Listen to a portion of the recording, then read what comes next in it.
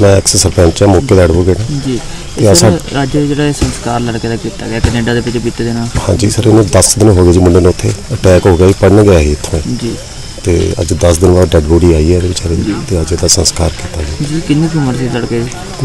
25-26 साल लग शायद जी। तो कितना समा हो गया इन्हू 4 साल हो जी, हूँ तक मतलब आने वाला ही 5 साल बाद जी। हाँ जी। तो कितने परिवार च कितने मैंबर? परिवार च दियां 2 सिस्टर है जी, तो मदर फादर है। बड़े दुख की गल है कि साडे कंढी इलाके का होनहार नौजवान जो एक चंगे भविख के लिए कनेडा गया सी, पर परमात्मा ने कुछ होर मंजूर है, जिस करके क्योंकि रब का भाना मनना पैंदा है, तो इलाके के बहुत सोग की लहर है। अज 10वें दिन वो डैड बॉडी कनेडा तो आई सी, तो उसका संस्कार किया।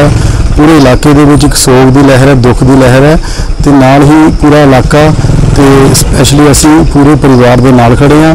जिथे किते परिवार में साडे इलाके की साडी लोड़ है, असी उन्हां दे नाल हैं, पर जान वाले में मोड़िया नहीं जा सकता, वो दुख में वंडाया जरूर जा सकता। तो बाकी यही कहना चाहते हैं कि परमात्मा का भाना है, इन्हें मनना पैना, तो बिना परिवार को या साडे कोल होर कोई हल नहीं है।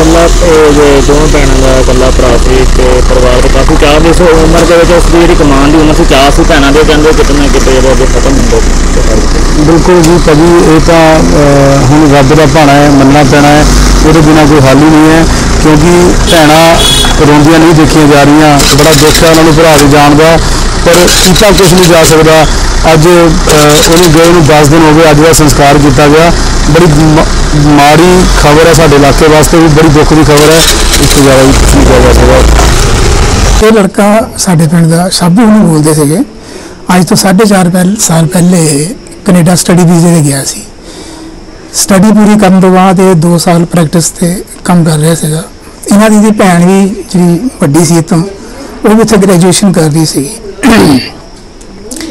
अचानक इन्हों एक फोन आता कि मेरे डैडी अज मेरी तबीयत ठीक नहीं है।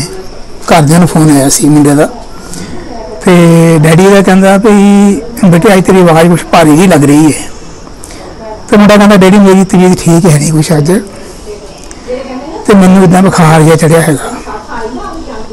तो डैडी तो मम्मी लगे बेटा इदा करी भी तू पहले दवाई ले लै, तो फिर तुम ना अपने क्वार्टर में जाई। घर जो पुज्या तो बाथरूम वाल गया तो उत्थे डिग पिया। ये खबर फिर इन्होंने इन्हों के जोड़े नज़दीकी से इन्हों की भैन ने दी, मुड़ के आई है। तो 11 बजे दोबारे उन्होंने फोन आ जाता उन्होंने बेटी का भी साबू की भी नहीं रही। तो एक अचानक बड़ा तगड़ा ये हादसा से होया कि ये बारे तो खैर किसी कुछ पता नहीं कह सकते। 2 भैनों दी कदोता भरा सी? 2 भैनों का एक इकला भरा से। एक इन्हें बड़ी भैन हैगी इतने पुलिस लगी हुई है, तो छोटी भैन तो दोनों उत्थे कनेडा रहिंदे सीगे। तो इन्हों का आने का प्लान भी सीगा, जिहड़े हुण ड्यू टाइम से आए है।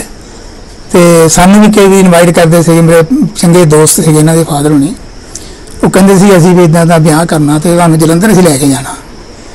तो चलो असीं भी बड़े खुश थे भी चलो बच्चे माँ प्यो ने सारी जिंदगी अपनी मेहनत ला के ते बच्चों को परवरिश वास्ते बाहर भेजा। तो बदकिस्मत ये होगी कि रब नूं पता नहीं की मंजूर सीगा, ते बच्चे की डेड बॉडी अज दा संस्कार किया गया उन्हां दा। We are a multicultural network community. We groom competent global citizens to effect positive change around them.